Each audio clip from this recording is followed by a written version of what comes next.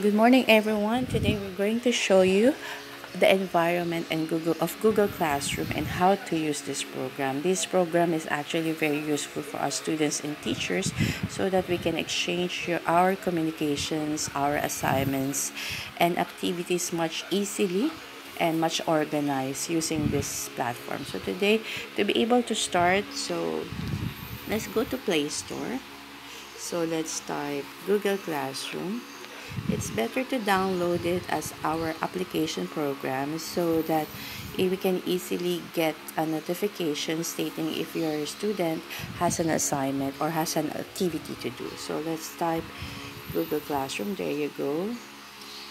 So here's the Google Classroom. That is the symbol of Google Classroom, which is a color green with an image of some like a man at the back. So install it. So we'll just wait for a moment until it is installed. Then once it's installed, we will show you how it looks like. Okay, while we're waiting for it to be installed, so there you go. I think we just have a few more seconds left. Afterwards, we're going to open it already. So Google Classroom is very useful. Once you see at first you might think it's hard to use, but basically it's actually not. This is a place wherein the teachers will send the assignments, the activities, the things to do of the students.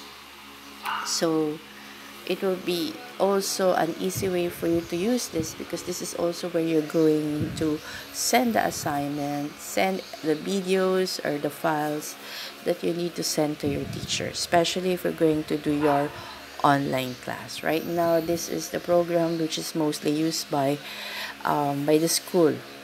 Aside from if it is free, this is also easy to use.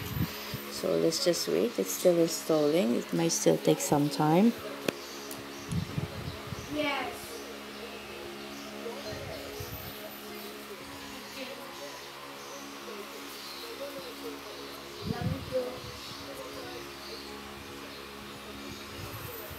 Now it's open. Click the open, and then it will direct you to Google Classroom. So it also mentions there to get started.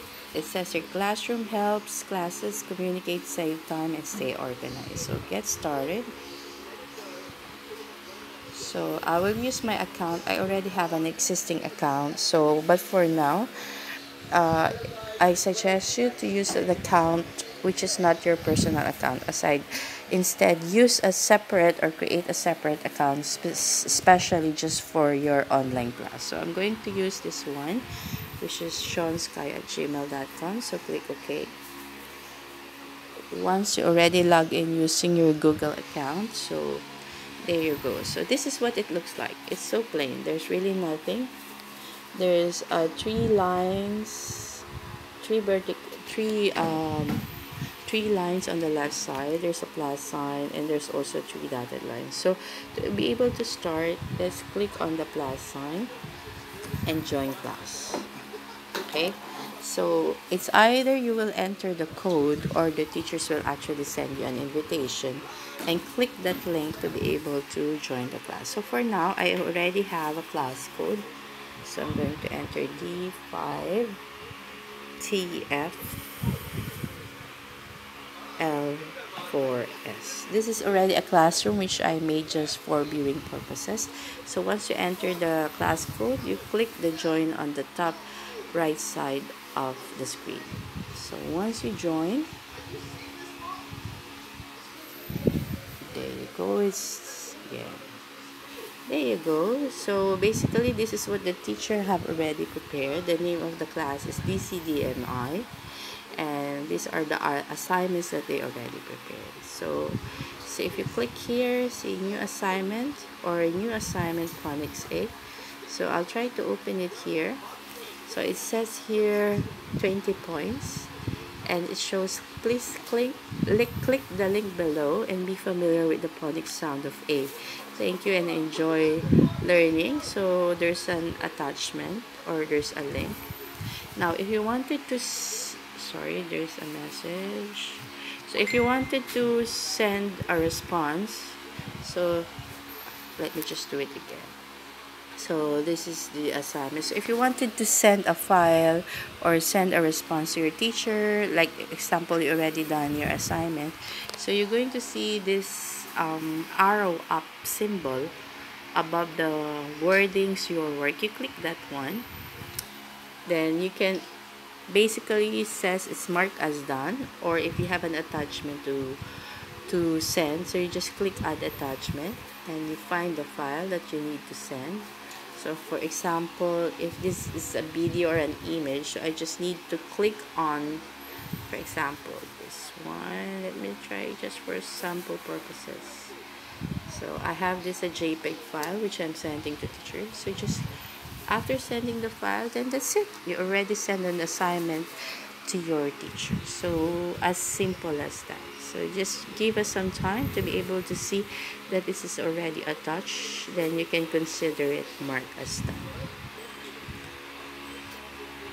So it didn't went through. Let's try it again. There you go. So now it's attached. You can see that the file name is on the top. The file name is 2020, etc., etc. Once it's done, you're going to see click on turn in. If it means like if it's you already clicked this button, it means you already done the particular assignments which the teacher asked you to do. So click onto that. Turn in your work. One attachment will be submitted for Phonics A. So turn in. That's it. So it shows at the bottom that the work is submitted. So that's it for the Phonics A. Then if you want to go back, click the F and do the other assignments that you wanted to do. So let's try to click again new assignment. So if there's a message on the right side that it is turned in, it means that you don't have to do it anymore, because once the message shows turned in, it means it's already submitted. Let's try the other one, the new assignment. Write the correct answer. So it still shows, if you're going to see on the right side, the message is still assignment. So it doesn't show that it's already turned in. So it means this is something that you still have to do. So click on back and that's it. So there are three also buttons: the stream, the classwork, stream, classwork, and people. So let's go to stream. So stream means like this is the flow of all the communications or informations which was sent to you, or exchanges of communication between you and the teacher. Then classwork, those are your assignment. And the people, so who are the people who's what do you call this, who is the teacher and who is the classmate which are enrolled in the class. So basically the teacher is Sky Learning TV. So basically this is one of my account, and classmates who is also part of this is Eunice Milan. So this is teacher Nice. Then we also have a button on the left side, which is this one, the three lines on the left. So basically these are what are the classes. So it's the same.